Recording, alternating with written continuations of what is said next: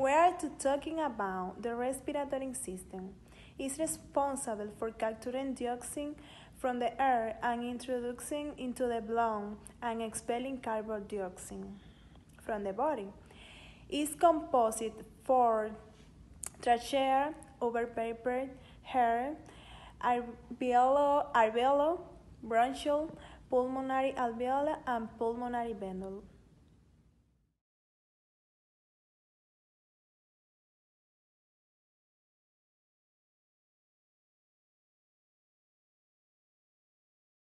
The nostri are two cavities separated and sit San Communicated via outside the base the nostri and nostri. Located is the heart and the elbow is the oral cavities.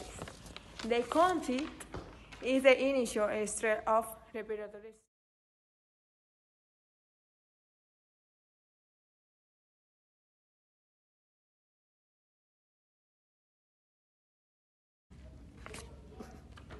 The fading and cavities connect with the esophagus, the nose with the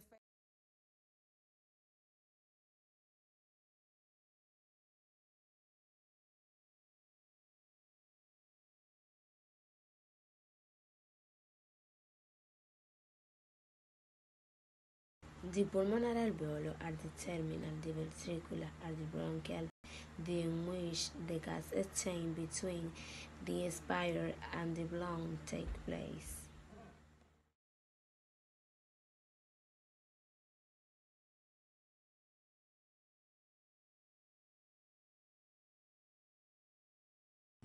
The trachea. The trachea is a very important part of the respiratory system. It's tube that connects the nose and mouth with the bronchi and lungs. When a person breathes in, the air enters through the mouth or nose and passes to the larynx. From here, it passes through the trachea, finally passes to the lungs. Its role is to offer an open way to the outside from the lungs. Due to this fundamental role is breathing, any damage to the trachea is potentially dangerous to life.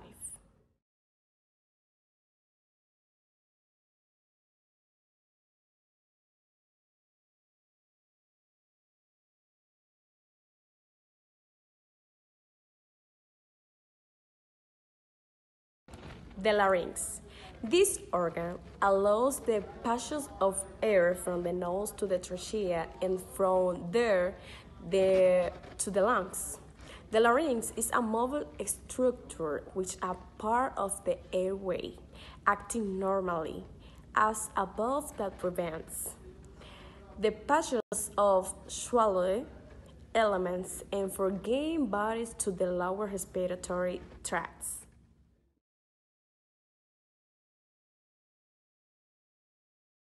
Bronchial. The bronchial are part of the airway in the lung. They are located at the end of the bronchial. The largest bronch of the air in the lung and end up in the alveoli, small circular sacs where oxygen is exchanged with carbon dioxide in the blood.